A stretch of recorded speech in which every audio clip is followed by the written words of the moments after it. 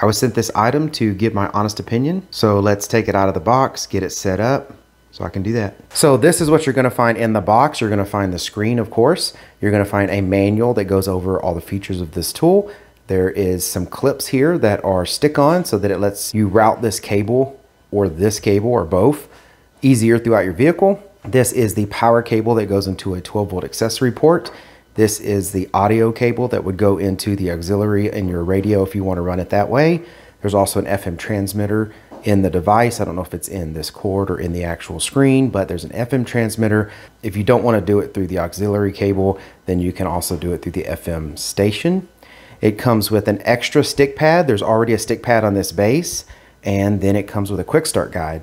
This is also a little scraper here. I think it's to help you get off any of this if you need to get it off your car, because basically the base will stick onto your dash. That's basically all the parts in the box. So let's go ahead and get this thing plugged in and see how well it works. All right, so I'm in my son's Volt right now, where he does not have Android Auto, and he doesn't even have Bluetooth that allows you to play your music across Bluetooth. It basically just has Bluetooth for answering calls, but that's about it.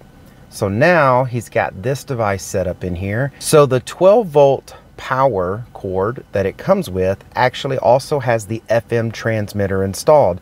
So if you can see right here, it says FM transmitter on. You got to go in there and click that button and do a little bit of setup on getting your transmitter turned on and what station you want to broadcast on. I set this to like 88.1 because we don't have any stations around here that broadcast on 88.1.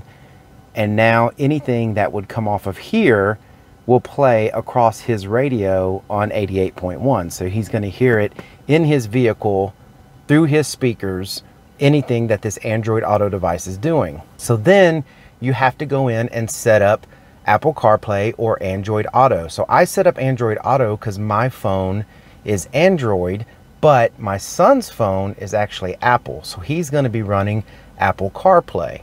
And you basically go in there, you set up Bluetooth, you go through the Android Auto or the Apple CarPlay application on the smart screen and get through all the prompts, do the things it tells you. It tells you right on the screen what you need to do to get connected. So that wasn't very hard to get connected. And then you would just click on the Android Auto button. Gonna open up the Android Auto app that's communicating with your phone and display it on the screen. So this left bar here is always displayed on the screen.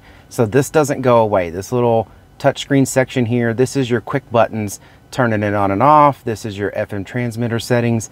This is the settings that you would do on the actual device. And this is your home button. So you can go in there and do the settings you need to do, and that always stays on. But when you open up Android Auto, everything else on this side is running on your phone.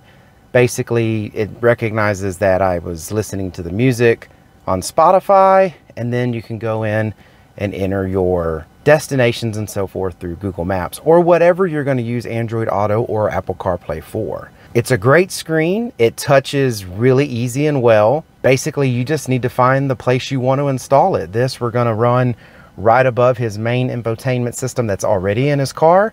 That way he can see everything he needs to see in his car. Like right now, here's the climate.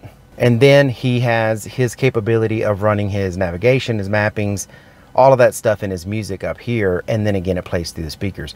I would give that sample for you, but of course music is copyrighted and I can't play any of that on the video. So yeah, it's pretty easy to set up. It's got a beautiful screen. I like the format. I like how it's laid out nice and wide. If you're looking for a device like this, it's definitely one I would look at. So I hope this review was helpful. If it was, please give the video a thumbs up. If you're watching this video and you haven't subscribed to the channel, if you would do that, that really helps us out. Thank you very much for watching. I appreciate it. Y'all take care.